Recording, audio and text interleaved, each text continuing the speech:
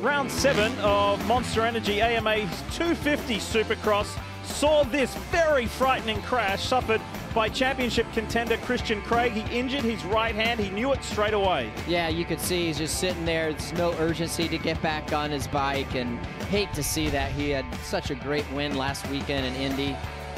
And it forced the Monster Energy star Yamaha rider to the last chance qualifier, where he made a few early moves. He got in front and then just settled.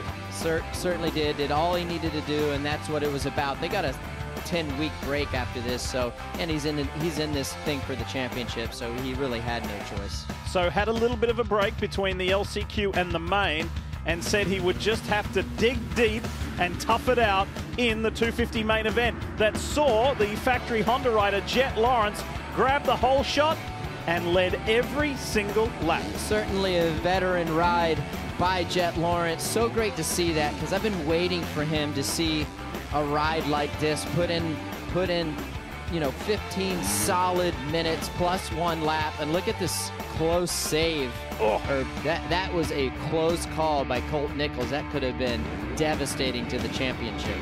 That hurt him because he was starting to put a pretty decent dent in Jet Lawrence's lead.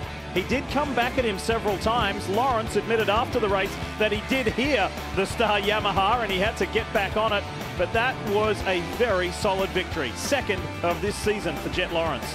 Yeah, but this guy right here, man, what a gutsy ride, doing exactly what he needed to do, keeping himself well within reach of that championship when they go into Salt Lake City. He is looking back, he is going to be so happy about this ride. It's all about family for Christian Craig, great support, and also from his former teammate and the youngster who he mentored last year and the race winner, Jet Lawrence, saying, well done, mate. I knew how tough that was for you to hang in there.